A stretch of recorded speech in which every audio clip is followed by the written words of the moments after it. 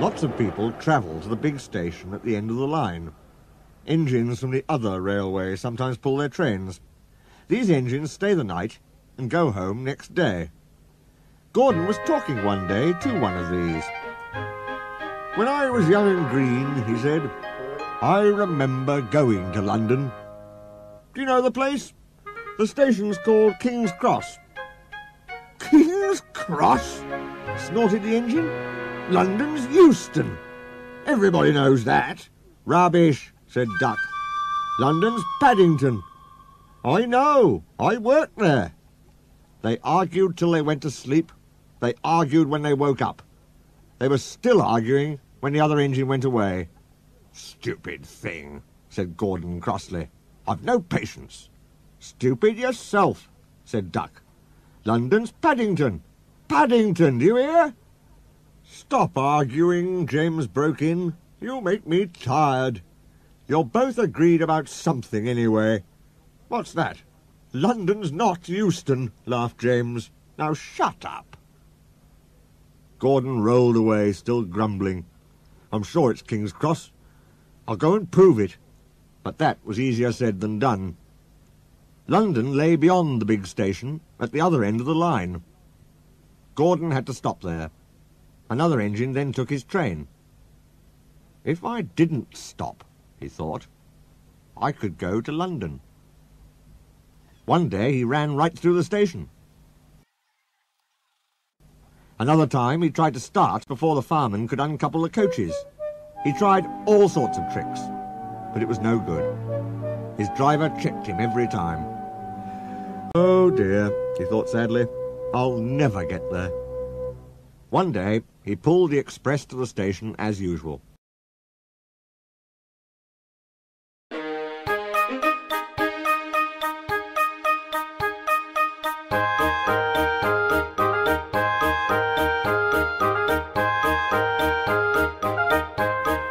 Fireman uncoupled the coaches, and he ran on to his siding to wait till it was time to go home.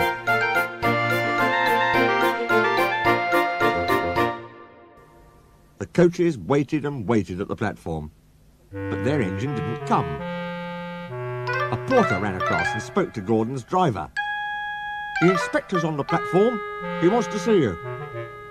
The driver climbed down from the cab and walked over to the station. He came back in a few minutes looking excited. "Hello," said the fireman. "What's happened?" "The engine for the express turned over when it was coming out the yard. Nothing else can come in or out. They want us to take the train to London. I said we would if the Fat Controller agreed. They telephoned and he said we could do it. How's that?" "Fine," said the fireman.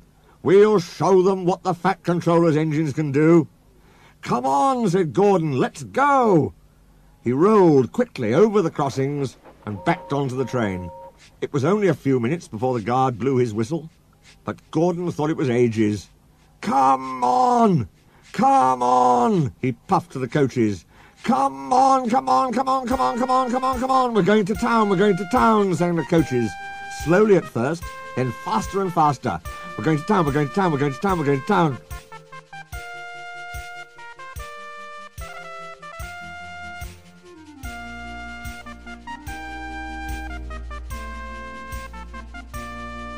Gordon found that London was a long way away. "Never mind," he said. "I like a good long run to stretch my wheels."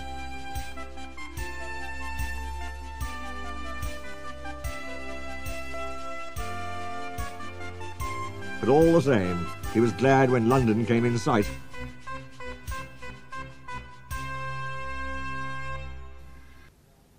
The Fat Controller came into his office next morning.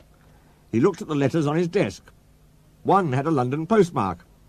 "I wonder how Gordon's getting on," he said. The station master knocked and came in. He looked excited. "Excuse me, sir, have you seen the news?" "Not yet, why?" "Oh, just look at this, sir." The Fat Controller took the newspaper. "Good gracious me," he said. "There's Gordon. Headlines, too. Famous engine at London station. Police called to control crowds." The Fat Controller read on, absorbed. Gordon returned next day. the Fat Controller spoke to his driver and fireman. "I see you had a good welcome in London." "We certainly did, sir. We signed autographs till our arms ached. And Gordon had his photograph taken from so many directions at once that he didn't know which way to look." "Good," smiled the Fat Controller. "I expect he enjoyed himself. Didn't you, Gordon?" "No, sir, I didn't." "Why ever not?"